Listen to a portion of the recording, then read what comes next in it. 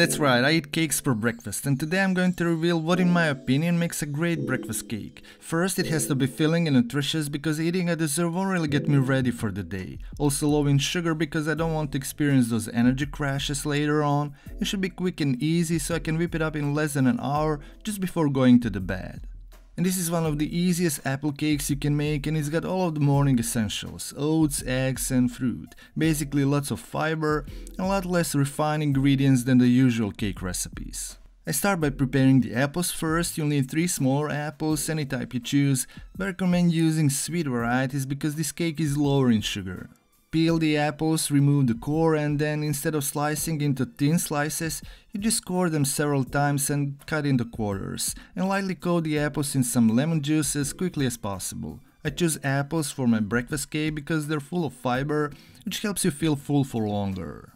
Now for the batter, first add all of the dry ingredients into a bowl. 1 cup oat flour, which makes this cake even more breakfast friendly, half cup spelt or whole wheat flour, 2 teaspoons baking powder, half teaspoon salt, and 1 teaspoon cinnamon for that lovely apple cinnamon flavor. For the wet ingredients, you'll need 1/3 cup Greek yogurt. You can use the sour cream too, then 1/4 cup maple syrup that not only sweetens the cake but also gives that nice maple flavor that goes so well with apples.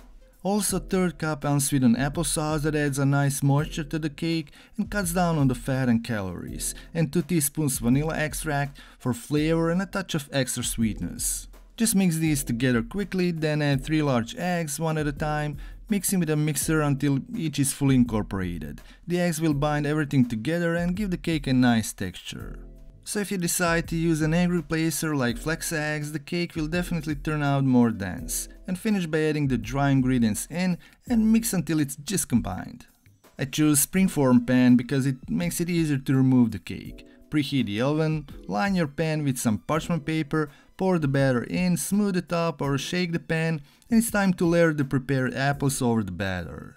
Arrange the apples in circles. It doesn't have to be perfect, and press them lightly into the batter but not too much. The cake will rise anyway and the apples will sink into the batter.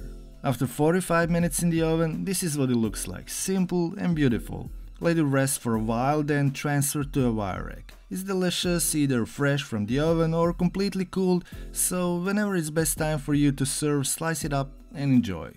If you watch calories, then serve this breakfast cake as it is. If not, add a spoonful of Greek yogurt on top or a dollop of whipped cream for a lovely dessert. I intentionally make this cake just the right amount of sweetness, so if you're craving extra sweetness, go ahead and drizzle some maple syrup on your slice. I like its texture, it's moist and tender even though it has no oil. And if I want to eat this cake for breakfast, I would have 2 pieces with a spoonful of Greek yogurt, which is in total 345 calories with 14 grams of protein. But if I want a quick dessert or afternoon snack, 1 piece would be just enough. It's an apple cake, but it would be good with other fruits too, such as blueberries, plums or pears. So no matter what fruit you choose, I think you should add this simple cake to your to-do list. And if you need more healthy breakfast recipes that will boost your energy and help you start your day right, I suggest you check out this playlist and find another easy breakfast idea for you. Thank you so much for watching. See you in another video. Stay healthy, stay happy.